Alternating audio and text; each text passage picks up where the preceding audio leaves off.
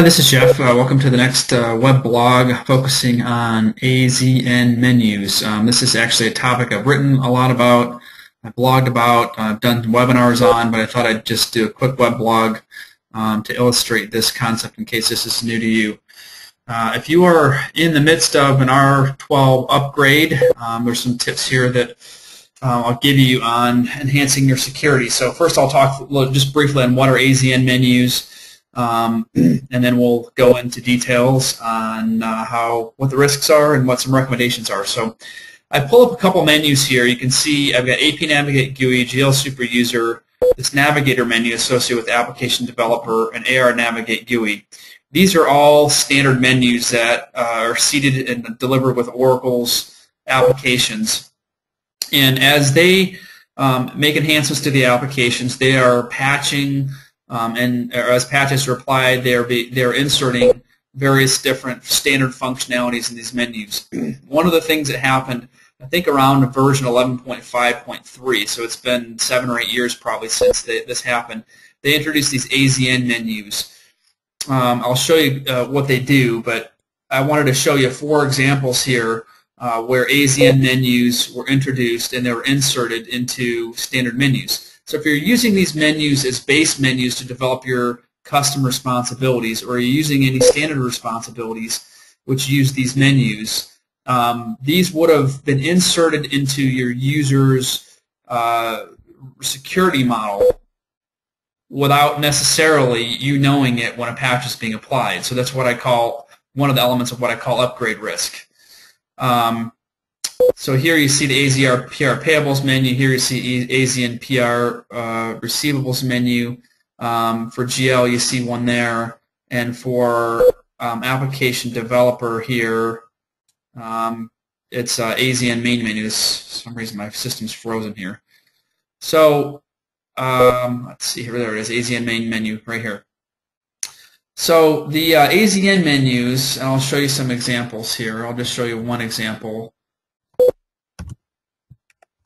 It's a series of functions, and all it does is group a bunch of functions together that are applicable for a particular business process. So this is, I believe these were introduced for business process accelerators, more of their feature for the mid-market back in, I think, 2005-ish. And the intention was, and as I'll show you, to provide a graphical user interface of a business process flow to help accelerate implementation of certain modules. So when an AZN menu is evident within a master menu, what you see is this processes tab that otherwise doesn't exist if an AZN menu isn't on that menu for the related responsibility. And what this does is show a graphical depiction of a process flow, procure-to-pay process. It shows things like requisitions happening, purchase orders being approved, blah, blah, blah, receipt happening, paying supplier, so on and so forth. And then there's other, phases to this element process that are in here. So close payables period, it shows you some examples.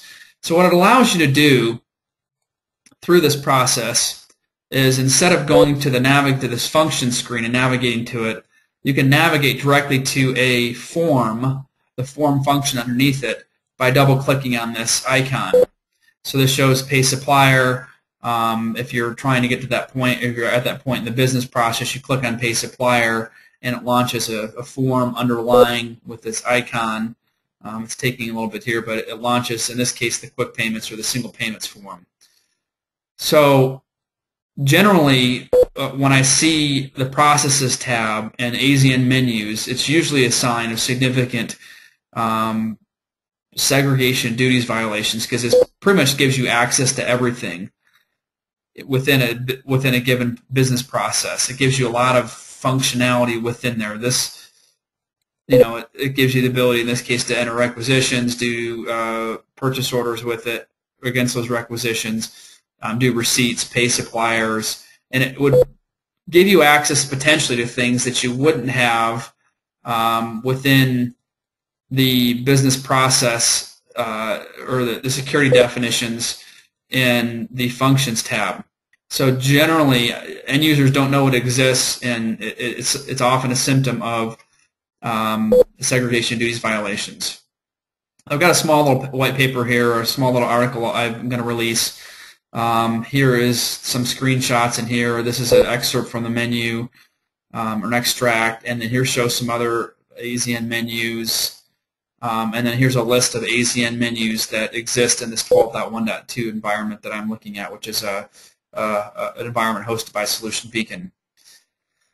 So based on my experience, most users aren't aware of these, of the Processes tab. It just kind of magically appeared at some point, and it kind of refers to what I often talk about as upgrade risk. So what I would suggest is a kind of a two-phase process. If you're in the midst of upgrading, or if you're not upgrading for a while, what I would recommend is going through to your custom responsibilities and just excluding those using a menu exclusion. So you just go through to a menu exclusion or exclusion type of menu, do a query on %AZN%, and you're going to get a list of AZN menus associated with that. Be aware that there are cases where, like an application developers, the AZN main menu, which gives you access to all AZN menus, which you may be able to exclude in that case, all of them by excluding just the AZN main menu. But you may find more than one AZN menu within that, depending upon what the main menu for the responsibility has. So that's phase one. If you're in the middle of a security engagement project, like an upgrade to R12, what I recommend is essentially mitigating some of your upgrade risk in general, but specifically risk of things like AZN menus being inserted. So there's kind of three ways to do it. This is a little bit of a security design 101, but you could build a new custom menu that kind of mirrors the other standard menu. So the base menu we looked at a few minutes ago was the AP Navigate GUI. You can make a custom menu called JTH Navigate GUI or ABC Company Navigate GUI and copy all those submenus and functions into that menu. Certainly that would mean if an AZN menu is or another menu is being inserted in the AP Navigate GUI one, which is the standard one that's seeded with the application, it's not going to insert that same function or new submenus into this custom menu. So that certainly mitigates some of the risk. The problem is, as you're seeing, all these submenus are all still standard menus, and there could be new functions or new submenus inserted into one of these other submenus.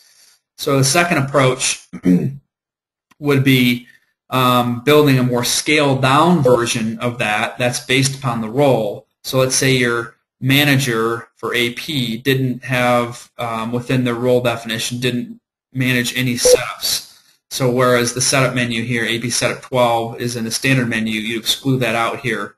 Often there's a case where there would be some setups that they'd maintain, some transactional setups as opposed to foundational setups. You may do a custom menu and insert some of that.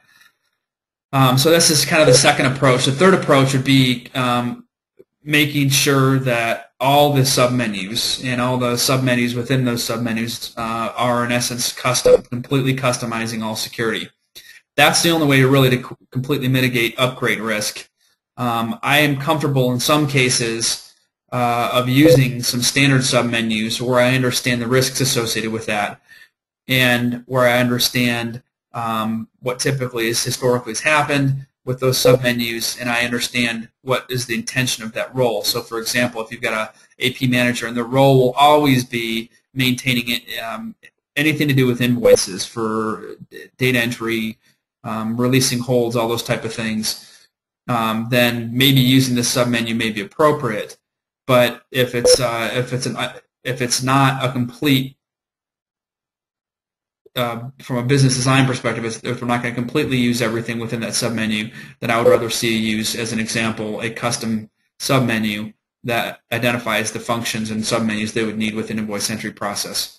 So that's a little bit about security design. I can't get into security design in a lot of detail, but I just wanted to go through AZN menus. And this is a topic I think that there's a lot of organizations that still have some risk in. I often find AZN menus still out there in a production environment, even though in some cases organizations have gone through and done some work in AZN menus. So hopefully this blog is helpful. If you have any questions on this topic or anything else, please contact me at this information. My email address, jhare@erpra.net. So it's jhare@erpra.net. Thanks and have a great day.